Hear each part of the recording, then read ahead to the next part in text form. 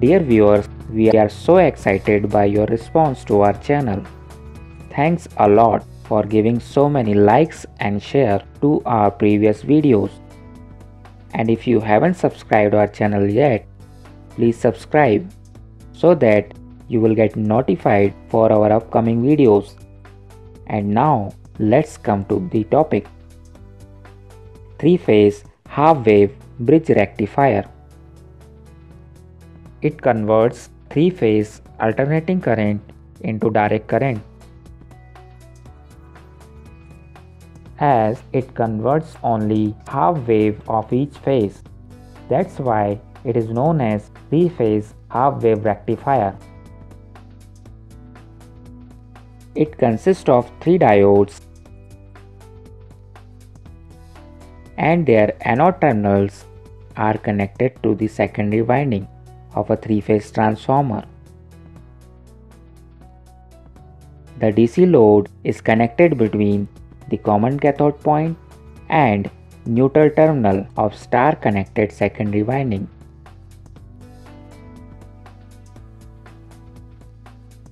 Here, in this example, the primary winding is delta connected.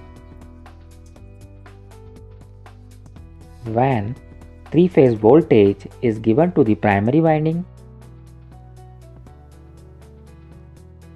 3-phase current gets set up in the winding.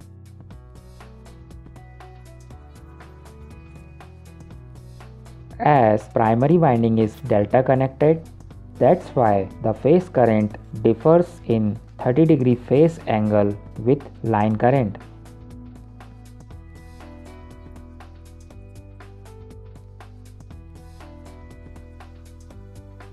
The flux produced by this current induces EMF in the secondary winding.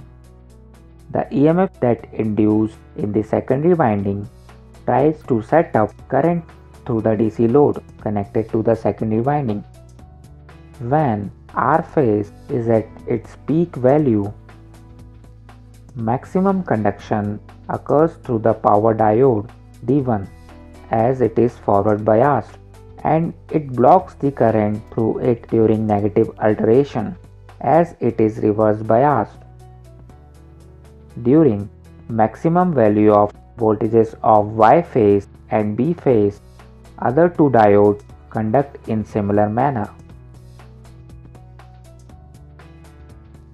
In this way, because of the presence of diode in each phase of secondary winding, the current in each phase flows in forward direction through the load and enter into the neutral terminal.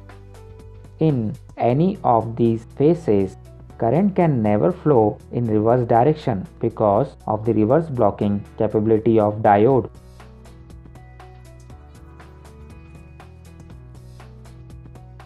In this way, bidirectional means alternating current gets converted into unidirectional, that is direct current.